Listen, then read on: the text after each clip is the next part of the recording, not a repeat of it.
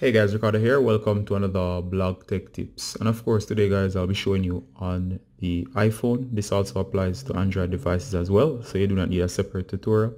How to allow access to photos on Snapchat. And of course, this is where when you're in Snapchat, if you try to upload anything from your photos, you might get a error relating to the fact that it cannot access your photos. All right, so we're going to show you how to right now allow access from your iPhone load. All right guys, so let's get straight into it.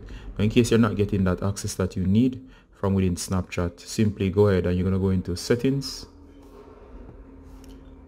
All right, so once you're in settings, you should come over to this screen. You're going to scroll down, and all the way down here you should see all the install app on your device. You're going to go ahead and look out for Snapchat. As you can see, Snapchat is right there. All right, now that we see Snapchat, we're going to go into Snapchat and we're going to look for our photos. And you can see here that's already set to never.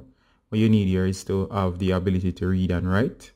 And of course, we're going to grant access to read and write privileges, meaning the Snapchat application can also save files to photos as well as read what's existing within photos. Please note that the reason why you might be having this error in the first place is that maybe the permission appeared on screen earlier asking you for permission or allow access to photos from Snapchat, but you mistakenly select never because you didn't know at the time what it was for.